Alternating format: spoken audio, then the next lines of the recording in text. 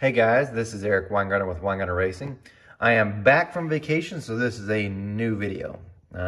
Thanks for your patience while I've been gone. If you watched any of the last three videos, you should know those were previously recorded, and I had filmed them before I went on vacation. I was gone for about a week and went to Washington, D.C.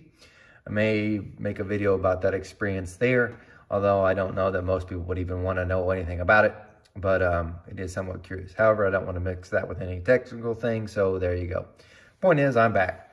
Okay, today's video is a technical video. It's a product review video, and this one is over the AFR 315 big block Chevy heads. Now, these ones are slightly different from what you would get if you just bought an AFR 315, and I'll explain the differences, and I'll be as honest as I can. I'm going to give you flow numbers too, because I think it's important. I want to give you an actual flow numbers from my bench. I used on the Sanyas. I didn't use my Superflow. The reason why is it would take too long to flow. I floated on two different bores, a 4310 and a 4625, to see if there was any difference because of the bore size, which, by the way, there was. Now, let's talk about some of the differences between like a standard AFR 315 versus this one. This one is, the only difference is, if you order an AFR 315, the difference between this one is, this one from the factory, from AFR, I had them mill them down to 110 cc's. So they come in at 121 stock. The chamber size now is 110 cc's. The customer was targeting a specific compression ratio, and to do that, he wanted the chambers at this size. Because of this, the chambers themselves have been shrunk down due to the milling. Now, milling does typically affect flow numbers, and the biggest reason is this. Let me get my pen so I can show you. If you notice here, this is where the mill is cut through, and you can see it's actually cut into part of the seat. This is what happens when you have heavy milling. It's nothing negative about it, just letting you know. What can hurt airflow is that right there. So this is the seat, and this is our top cut. Now, we need to have some top cut because it helps the air make the turn and go this way. You have to have it to help it make the turn. One of the worst things you could do for the flow, actually, especially in the low lifts, is if you mill this out or take this all the way out. Now, I've seen this happen from different manufacturers from time to time, and for people that brought in heads to be ported. Someone milled the crap out of them trying to get the compression ratio up, not thinking, yes, you gain compression ratio, but because of the loss of flow, you're actually making less power. Typically, whenever I do this type of stuff, what I'll do first, I'll take the valve job and I will sink it in so that I've got a lot of top cut, then mill, so this way it's all the way out. But if you can see, it's got pretty good amount of top cut. I'd say it's about 60 thousandths. I haven't measured exactly right here at its thinnest point. You can tell it's much wider in these sections. But that's critical for flow. Now, because of the milling, it gets removed. So if you look at this head and I compare it to an AFR 315, which this is, out of the box one, that would have a top cut that would be this wide all the way through. So it's probably going to flow more air. And AFR on their website advises that if you have any milling done, it will affect airflow. And that is true because it's removing the top cut. Now, this doesn't mean that this couldn't be like helped. One of the things you could do is you could, like I said, do a valve job and sink it down until this top cut comes all the way back out to here. The catch with that is, as you drop down the valve job, the chamber itself will increase because the valve's sinking in. So the way I do it is, I will sink the valve job in, but mill more than I have to. Actually, first thing I do is use a mill. And I'll mill a few thousandths more than what I need to make up for me dropping the valve job down so the chamber size ends up correct. This isn't wrong, by the way. It's got pretty good amount of top cut. If it had none, then I'd be not so happy. I'd have to do something. But anyway, so there's one of the major differences. This has a 225 intake valve and a 188 exhaust valve. The CNC work, now these are fully CNC ported. These are not as cast, these are full CNC ported all the way through the intake port, all the way through the exhaust and the chamber. The chamber by far has one of the smoother finishes. If you know AFR, whenever you get any heads from them, they have a smooth finish, finer finish on the chamber and a rougher finish. When you order the full CNC heads, they're a finer finish. It helps flow. The valve job looks pretty good, but you can tell they also must have dropped the valve job down because there is a slight lip here that you usually don't see. Not a big deal, okay? This is the long runner and this is the short runner. As I'm flowing the heads, I'm going to show you both numbers because most times people only advertise the flow from this long runner. This long runner is because it's longer than the short runner on a big block. And I know it's kind of weird for you, the rest of you guys that are watching these videos. You're like, what are you talking about? Everybody tries to get the flow they equal. And if you ever have a big block head, you're like, you guys really spend a lot of time for that because this runner will never flow the same as this one. They can get close, but it never flow the same. So it's not like your small block Chevy, LS heads, Ford heads, those things. Those are all pretty close to the same. It's not that case in the big block world, Chevy anyway. I mean, the long runner usually flows better. Typically, the reason why is if you look at the way it's shaped, it's aiming towards the center. But if you look at the short runner, it's aiming towards the wall. So it typically doesn't flow quite as well.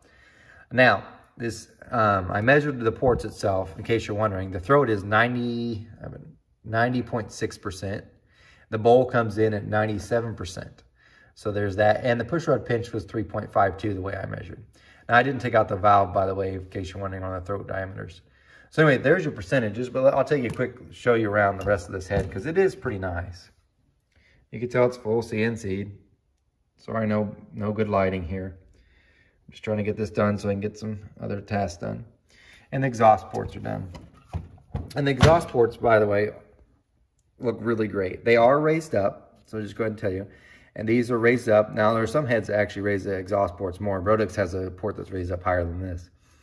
But it's a nice raised exhaust port and looks pretty good. You get an inside view of the head itself. Okay. All right, now let me tell you what I did. I went ahead and floated on a 4310 bore because I only have 2 bore plates for a big block Chevy, for a 4310, which is common for a bore size for a 496. And then my other bore size is a 4625. That's close to what you'd see for a 565 and all the way up 598, 582, 632. They're all about that. They're actually at 4.6 and this is a 4.625, so it's bigger. So you can think about this is about the biggest bore you can run with the big block Chevys. You can run a little bit more, but you get the idea. Anyway, the idea was to see if maybe if I unshroud the valve with the bigger bore, if we'll have a difference in flow. I'm going to share those results. So anyway, let's look at those results. Okay, here are the results from the 4310 bore. Now, I did not put an exhaust pipe on here. Some people float that way. I've talked about this in several different videos. I don't do that. Anyway, we'll look at the numbers. The ones I care most about are 4, 6, and 1. And several people asked about the 1 inch. The reason why I flow that far is because it tells how stable the port is. So anyway, we look at 400 inch, and this is a 4/10 of an inch valve lift. 287 on the long runner, this being the long runner, which I just described, that one. And that's the short runner, and this is the short runner's flow. So if we look at the long runner, 288 on a 4310 bore, that is outstanding, especially on a 225 valve. That's really, really good. If you tell from the short runner though, 276, still a great number for that bore size. Really good number there. But this goes that the short runner does not flow the same as the long runner. You could tell they're off. The short runner flows less. So anyway, there's those. So the really good numbers there. 600 number, you have 352, 333. The short runner is really weak right here. And a matter of fact, this whole short runner, pretty much till you get to 1 inch, besides the 400 number, the numbers after that are not that great. They're not horrible, but they're not that great. I mean, if you compare it, especially the long runner is really good. 352 at 6 and 365 at 7. So those are common numbers for you guys, really good. Peak was actually at 371 at 800 lift. And the reason why I keep flowing it up is because you can see it starts backing up and flow. Meaning the port is not stable with the more amount of air that goes through it. The short side can't keep up with it and other things as well. The short runner doesn't quite have that problem. So it keeps flowing all the way up. But the catch is it's, of course, down by almost 20 CFM. Now, this is the exhaust flow. Exhaust is pretty good, really good. Remember, there's no exhaust pipe attached, and it's flowing at 4,229. Really good. Now, remember, this is all on a 4310 bore. My bore is not notched out. I do not notch the top of my bore on my flow plate. If you have a 4310 bore, you should notch your bores. They will flow more. The numbers will be higher than what you see here. I just don't do it on mine because not all heads have that. So that's this one. Let's look at the 4625 now. This is the flow numbers from the much bigger 4625 bore. And if we go back up 4, look how much, 298. That is outstanding. And the short runner itself is 295. Remember, this is the long runner, short runner. So really great flow. I'll go ahead and say there are several of my race heads that don't do this. I mean, more race heads. They might flow 500 CFM here, but they're not hitting that number at 4. 600, 368, not bad for the long runner, and 349 for the short runner. So it's still about 20 CFM difference. If you look at peak flow on the long runner, you're at 378, and it hit it at 1 inch. But if you notice, if you look at it, 368.8, and call that 369, 369, 370, 373, 378. So it kind of levels off. The short runner, of course, keeps flowing, and it hits a peak of 372, so it's pretty good. The exhaust flow also did pick up as well. I mean, you could tell now it's flowing a peak at 292. How's this compared to the 4310 bore? Well, here we go. I'm just scooting it over so you can see. This is 4310, 4625. Just comparing at 400. 287 to a 297, again, 10 CFM. And if you're talking about the short runner, 276 to 295, almost 20. 600 went from 351 to 368, so quite a big jump there. 349 to 333. Good numbers there. The exhaust itself even picked up. If you look at peak, 284, 291, it picked up. 400, it went from 229 to 233. So the point being is the bigger bores, if you can unshroud these valves, will flow more air. Now, you would say, well, it's not that much more flow in the long runner. Matter of fact, it's actually worse. Well, not worse, but pretty close to the same. At some areas, like 800, it's 369, they call it 370. It's 371 on the 4310. You're like, why is that? How does that happen? I mean, the valves are out and shrouded. Shouldn't that not be the case? Well, what's happening is, and I'm going to try to make this a quick explanation. Because the valves are unshrouded, the port can move more air. The problem is that port cannot support any more air. The speeds are too fast and it can't make the turn. Because of that, even though the valves are out of the way, which helps with some of the flow, the airspeed through the short side can't support any more flow, and you end up with a port that flows about the same, even though you've unshrouded it. How could you fix that? More short side work. However, then the port itself would not be 315 cc's. Anyway, there's your product review video.